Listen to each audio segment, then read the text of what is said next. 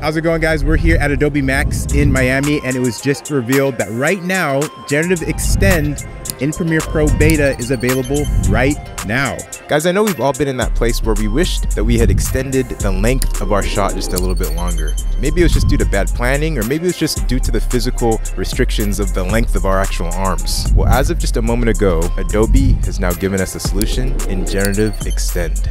I have shots here that I just shot at Max that we're actually going to take a look at and actually hopefully extend. I needed a longer handle on the front end of this shot, but I just couldn't keep that smooth lateral movement going without taking a step, causing a slight shake in the camera. Once you're in Premiere Pro Beta, just cut the clip back, click the new Generative Extend button, click the end of the clip, drag forward, and voila.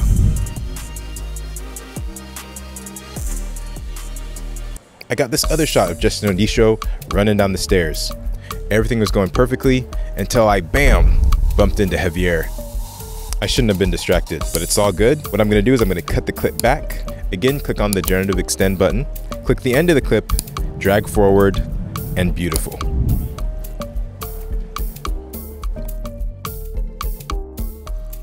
For the next shot, I have Javier Mercedes going outside to do a little bit of stretching. Everything seems to be going well until he gets bitten by a bee. Things didn't end so well. Again, all I did in Premiere Pro Beta though was I cut the clip back.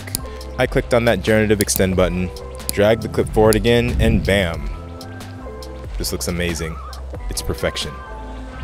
We got more stuff coming. If you are here at Max, comment below.